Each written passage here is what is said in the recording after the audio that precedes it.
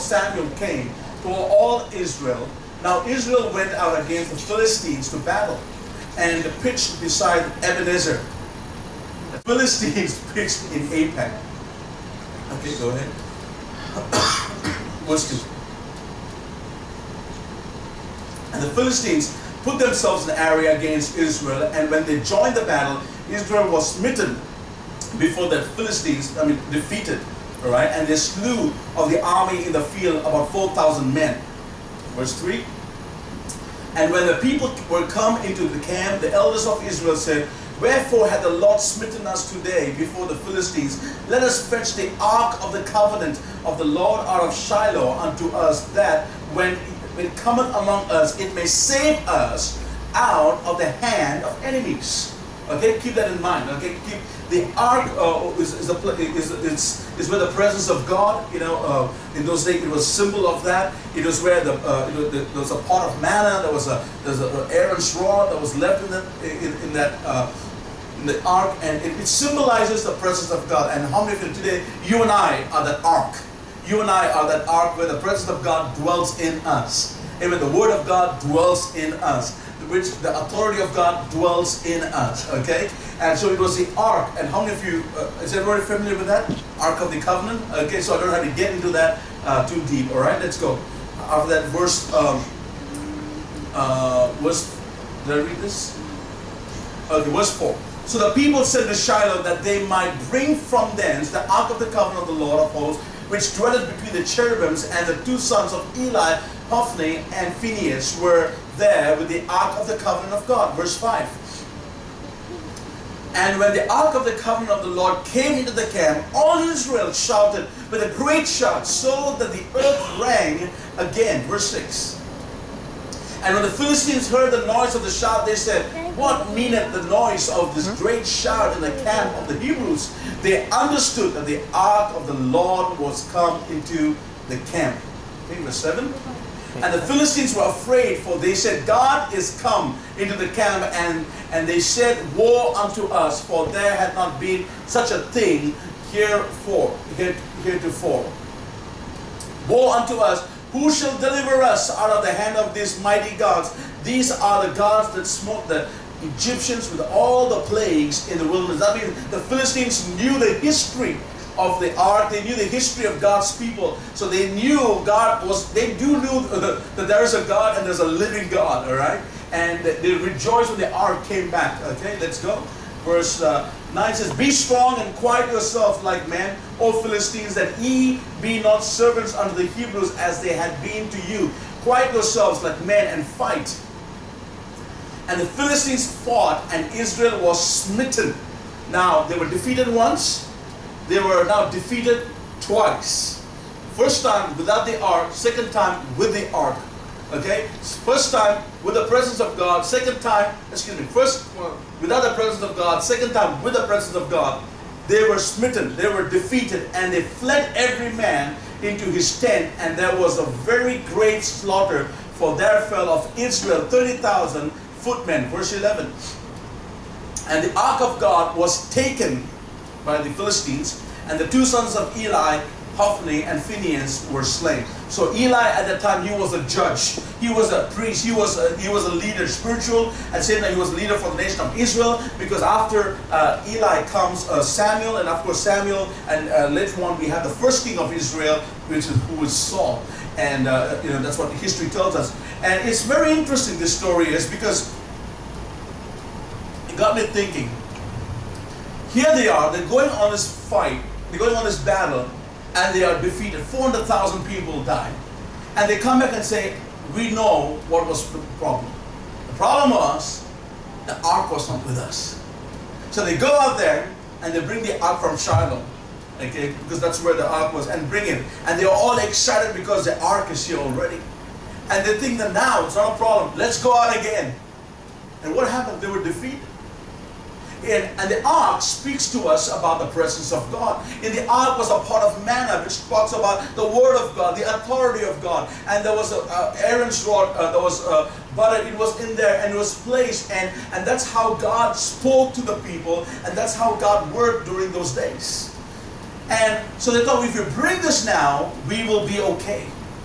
And it got me thinking, it doesn't make us think, why were they defeated? They should be winning because they brought the ark of God. Correct? Really, you think about that.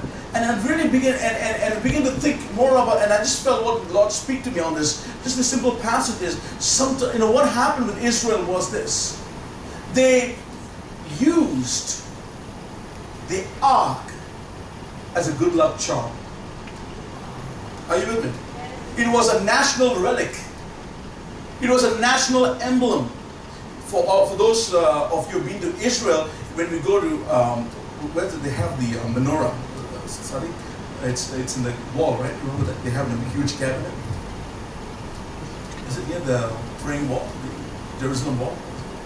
Yeah, if you go to Israel, the Wailing Wall, there's this huge cabinet, a glass cabinet, and they have this menorah. Menorah is it's an emblem, it's a national relic. If you go to different countries would have a national emblem, correct?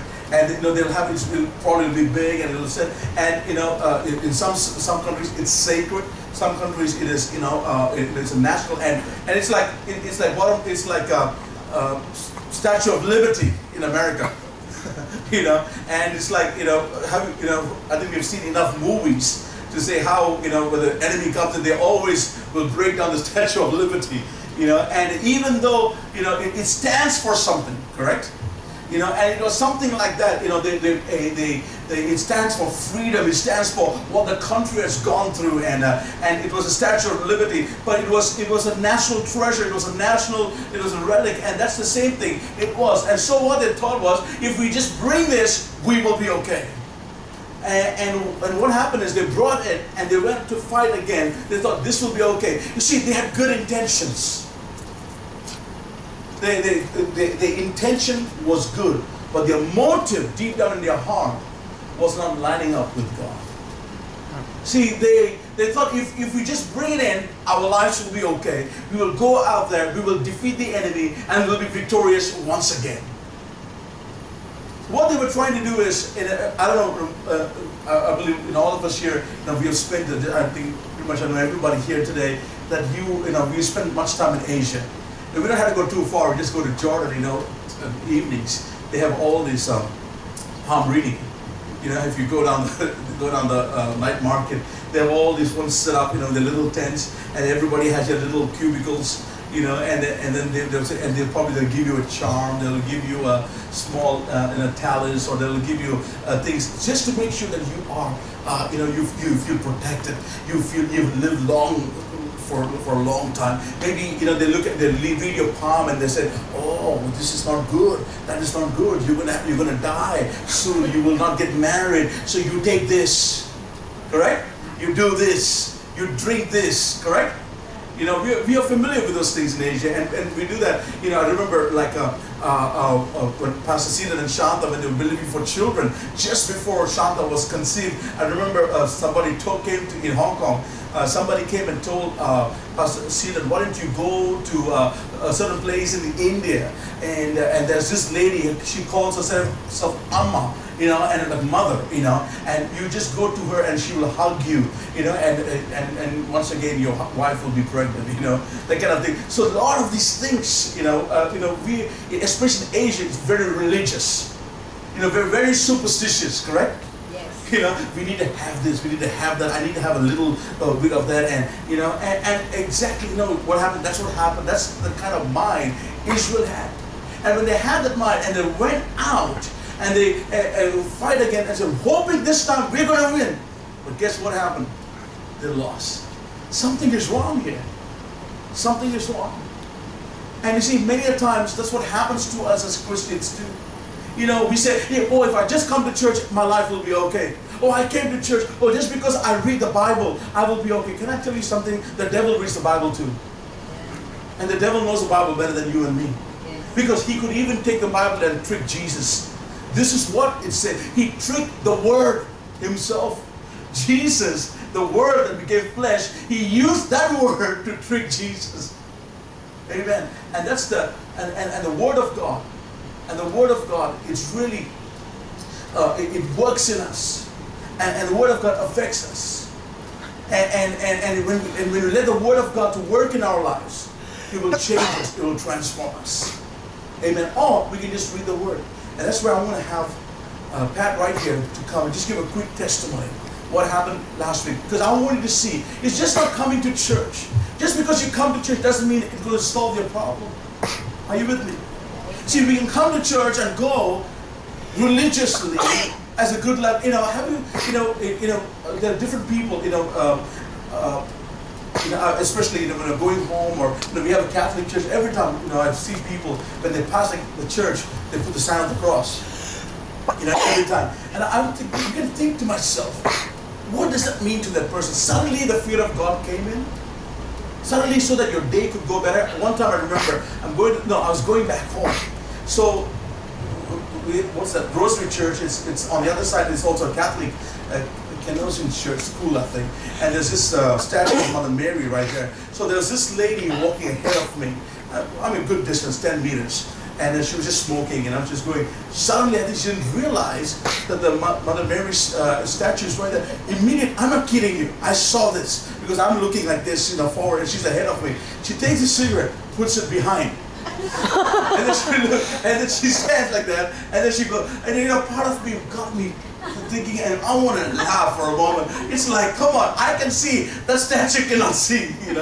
Really. She's like, she's smoking, and it's almost she panicked because there's nobody else. I think she didn't realize I was quite a good distance, but I could see. Her put a cigarette behind.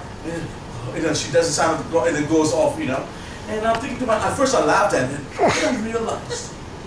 Many times we do that also. If I just read the Bible today, my day will just go better. But why do we read the Word?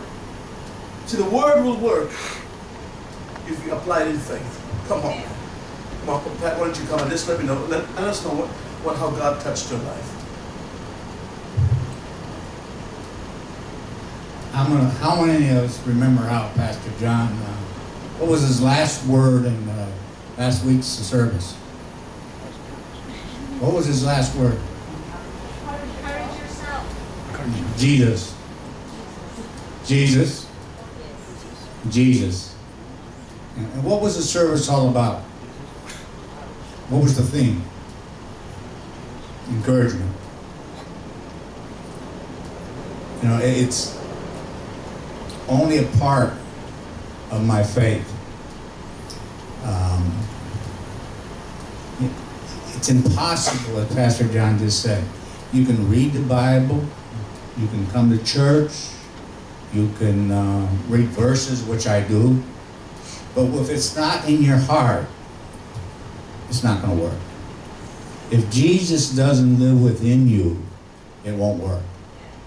It will fail. We were studying Ephesians. We had a little group the other day. There's something I read in Ephesians 4:13. Till we all come to unity of faith and the knowledge of the Son of God, to a perfect man, to a measure of stature of fullness of Christ.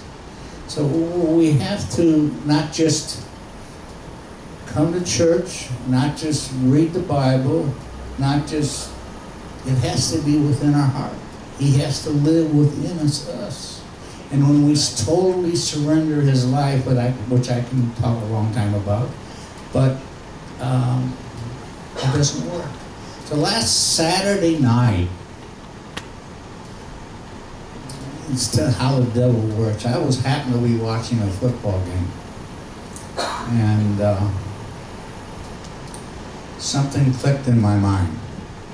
Actually, it was a situation that took place in 1982. You all know that I had a serious problem with alcohol. Okay, that went on for around 20 years. And when you sober up, one of the things they tell you is, I'm going to restore you to sanity. Now, if you have anything to do with insanity is, I'll tell you what insanity is. In that 20 years, I was married 3 times and divorced twice.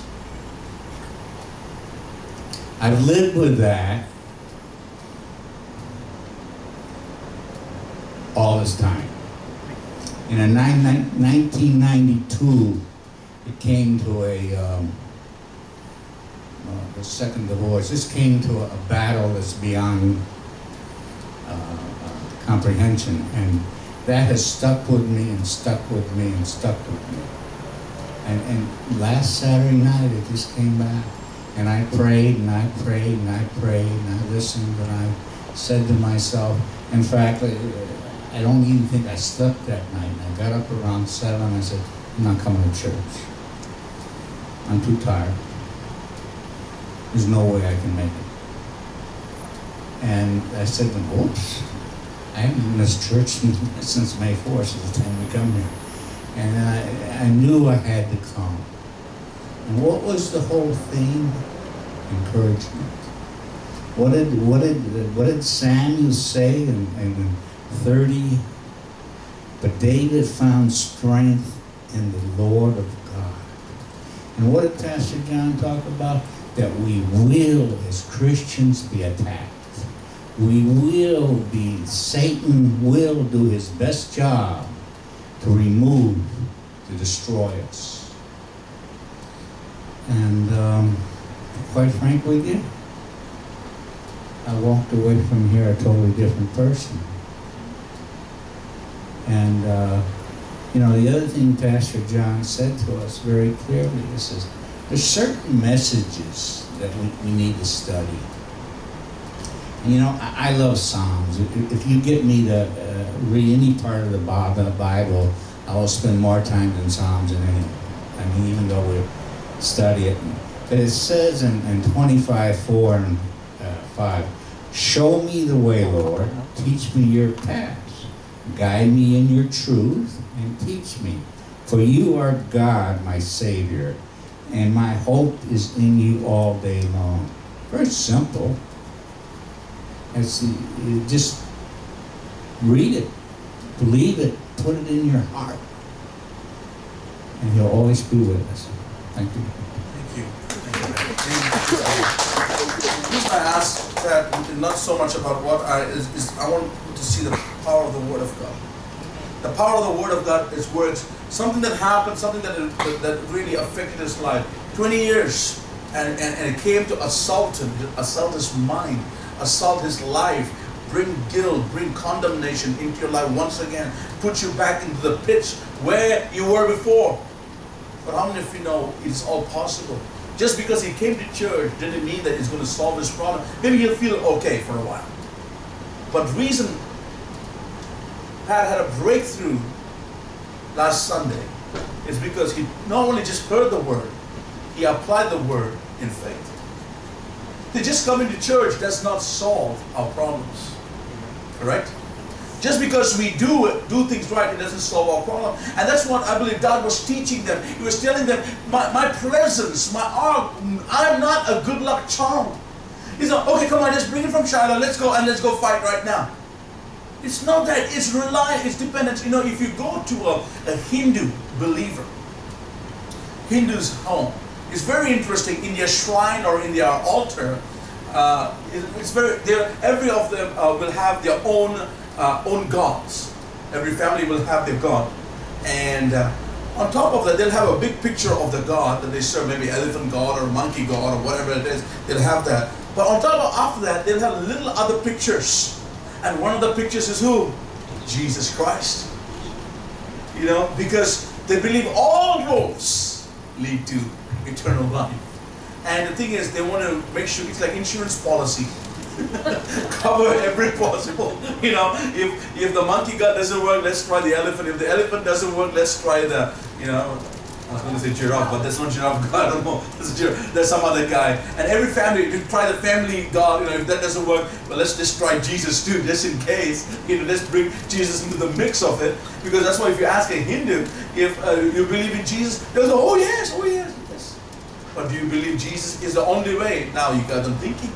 You got to start stirring the spirit, And what happens is this is all like a good luck charm. This is all like something that just keep our options open, Okay? Just like, when you go for insurance, when you go and get insurance, you want to make sure you're covered.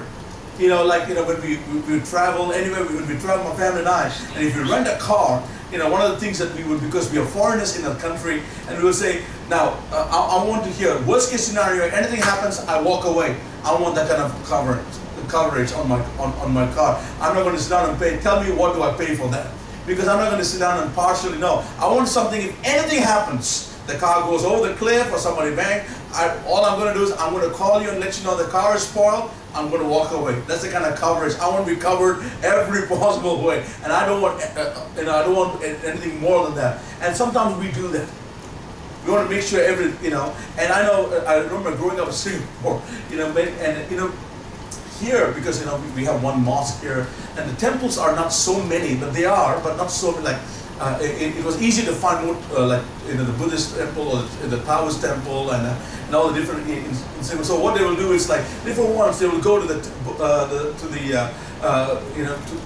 Buddhist, whatever they have, they'll go for that. They'll go to the Taoist and go down there. They go to the Hindu temple after that. They'll go to the mosque, and after they come to the church, and just make sure, you're covered. You're okay. And it is kind of funny though, but the thing is this, and many times we do that, don't we? See, the thing, what God wants us to do is to exercise our faith in Him and Him only. Jesus said, I am the way, I am the truth, I am the life. Jesus did not say, I am an option. Jesus didn't say, consider me. When the scripture says consider, it only says, consider your ways, the way you're living. Jesus never said, the Father never said, the Holy Spirit never said, consider me. You don't consider, no, He said, Jesus made a statement. I am the way, I am the truth. If you believe me, my word will work for you. No matter how many years you've been in bondage or how many years you've been in that struggling, you can be set free. Amen. And how many people came into the church coming into church, hoping, if I just mumble a few words, and gather that and read a few scriptures. I know of so many people who have read the Bible cover to cover, more than Christians have, yet they're not saved. Yet they're not saved. See, it's not just being in a place of worship. It's not just calling ourselves a Christian. Oh, if I would just wear a cross around my neck, I will be okay. I don't know. I think most of us would have seen. I remember growing up. Now they have all these other movies like Twilight and different things, right?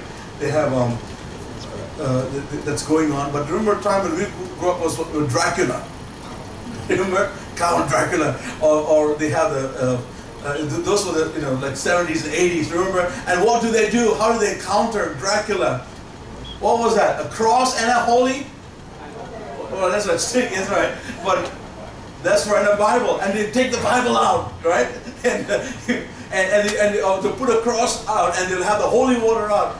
But let me tell you, in reality, no matter how much you show the Bible to the devil,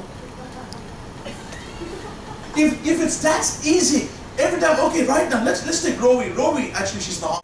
And we get all this, if I just do this, if I just do that. And just like I told this lady who was just walking by, just right here at the corner, of Austin Road, and just when she came to the Mother Mary statue, put the cigarette out aside so that Mother Mary couldn't see that cigarette, And I was thinking to myself, how many times we do that also? As soon as we come into church, our language changes. Hallelujah, praise the Lord. God bless you, brother. Praise the Lord, and all that. But as soon as we go out, our language comes back again. Correct? I was very quick to judge her for a moment. I kind of laughed. Then I thought to myself, you know what? I am like that too. Maybe I don't smoke, but other ways we do that too. We change when we are, oh, it's a Sunday. Oh, it's a this day. It's, that day. And oh, we are with one of the things, sometimes when I'm dealing with people who don't know the Lord, that sometimes they or even new Christians or people, they have problem with languages. I said, hey, you're a pastor. Oh, I better be careful. I said, you know what? I know, well, if you can control yourself, that'll be great. But don't worry about it. Don't worry about it. Let God work it. Because I don't want you to just control your language in my presence, and after that you start, I want to change in your life. Change your life once and for all. Amen. And many times we live like that. Just because I have a cross around my neck, or I will be safe. Or just because I carry a Bible, I will be okay. And that's what happened to the people. They said, oh, if we just bring the ark here, our lives will be okay. If I just bring the ark here, we will be okay. But God taught them a lesson. God says, you are not okay. They were happy that the ark came, but do you ever see them seeking the Lord about it? In the scripture, the 11 verses we read, not once. Let me tell you, the Philistines were more God conscious than Israel was. They knew the ark. They knew. Oh, they were trembling. God has come to the camp. Yes, He did. But these people were not exercising the God who has come to the camp. Are you able to follow me today? Amen. Now I want to encourage you with that. In our lives, whatever we do, maybe today, you already exercising. Maybe today it's like I'm talking to the choir. But the thing is just a reminder for us. But whatever we do, it is by faith. If you read the Word of God, it is by faith. You apply the Word by faith if it needs to work in our lives. Amen. If all it's going to take is just show the Bible and we're going to see the changes, what we have to do is let's take the Bible, let's go all out and touch every person who comes in the street. They got to be saved. The Home Refuge doesn't work that way. We share the gospel, and there's a faith that is being exercised on your part. There's a faith that is exercised on the hearer's part. Christianity is about faith being exercised, believing in the God who came to save us. Like they say, just because you go to McDonald's doesn't make you a burger. Just because you go to the garage doesn't make you a car. Just because we come to church doesn't make us a Christian either. And we do live, especially in Asia and places, we do live in a very superstitious, and even though people are advancing so much, but still people live in fear. And that's why, if you talk to people and say, would you like me to pray? Yes, just pray for me, pray for me, pray for me. Because they want to make sure. I know there's a sincerity in it, and there's an opportunity for us to minister. But sometimes it's because you just want to make sure you get a good coverage. Correct? Just get a good coverage and make sure that I'm protected. So I want to encourage you today. Just don't read the Word so that your problem will be solved. You can read the Bible as much as you want, but your problem will never be solved. You will never get healed. You'll never have a breakthrough if you don't apply in faith what you read. If we don't come to church in faith, it is just coming and going for a good period of time. That's it. Just like what we say about water baptism. Water baptism. Amen.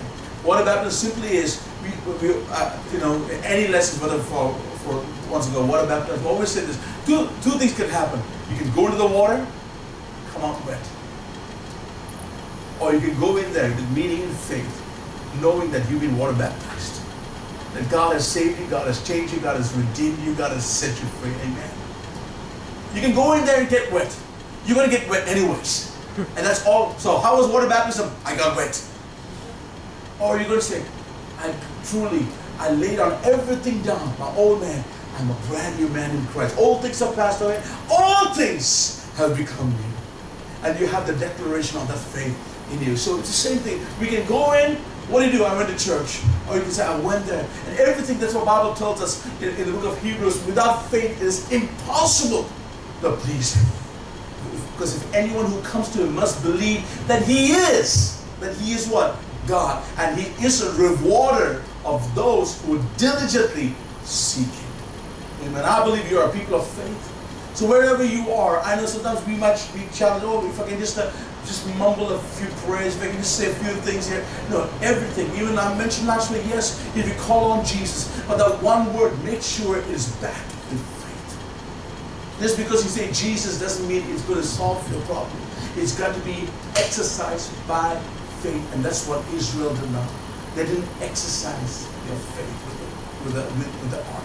They didn't repent before God for not bringing the ark in the first place. And guess what happened? God taught them even a greater lesson. Not only defeat to a time, now they even lost the ark. The next few chapters, if you read it, how it shows that how Phineas and Hophnius and Phineas were the sons of Eli, and they were captured. In the next chapter, the boys, they died. The Eli also dies because the ark is gone. And I believe this Hophnius' wife gives birth, and she was going to give birth and she's going to die, and she says, my husband has died, my father-in-law is dead, the ark is gone.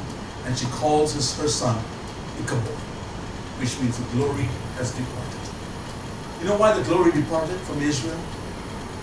How many of you are familiar with that word, Ichabod? Glory has departed. You know why the glory departed? Simply because faith was not present. When there's faith, the presence of God comes once again.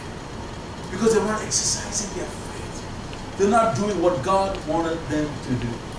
Amen. And we don't want to be Ichabod, do we? We want the glory of God in our lives. We want the glory of God to shine through our lives. And that's the only way it's going to happen, not because we look like Christians, we act like Christians. No. We believe as a Christian needs to believe. As a child of God. Hallelujah. Amen. When we stand up to our feet, let's give the Lord a great big hand. Thank you, Jesus, for your word.